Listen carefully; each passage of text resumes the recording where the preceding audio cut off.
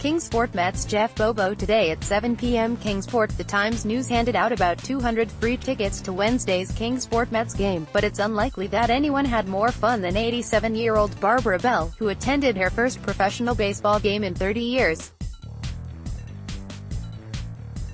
Barbara is originally from Rochester, New York, and she and her husband regularly used to attend Rochester Red Wings games. The Rochester team is currently the Twins' AAA affiliate, but was most likely the Orioles' AAA club when the Bells were going. Barbara and her daughter Debbie Bell attended Wednesday's game with their God-given sisters, Debbie Campbell and Gina Turner. It was an exciting back-and-forth game, and the outcome was in question right down to the last pitch. But the excitement wasn't over for the ladies after the last out. Wednesday was Times News night at the Mets game, and during the game Debbie Bell had stopped at the pavilion to thank the Times News for the free tickets. She mentioned that she had brought her 87-year-old mother, who hadn't been to a game in a long time, and they were all having a wonderful time.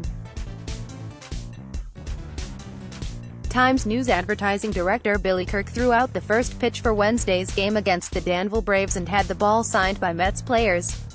After the game, Kirk intercepted the ladies in the tunnel on their way out of the stadium and presented Barbara with that game ball.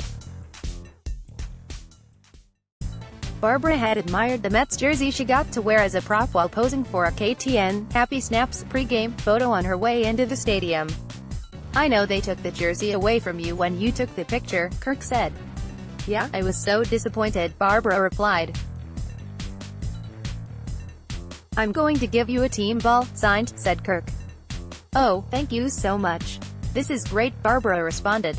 Debbie Bell said they will definitely be back to watch the Mets play again.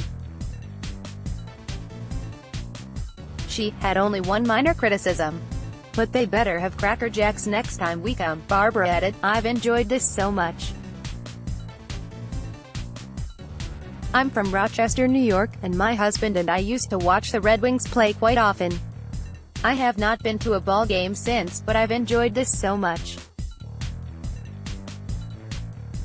I'm 87 years old and I've had a ball." What were her daughter's thoughts on the evening? "Priceless," Debbie Bell said.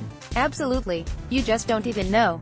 She had heart surgery. She had her aortic valve replaced May 1st. I've had 5 breast cancer surgeries. We're grateful. We had an absolutely amazing time tonight. Except there were no Cracker Jacks."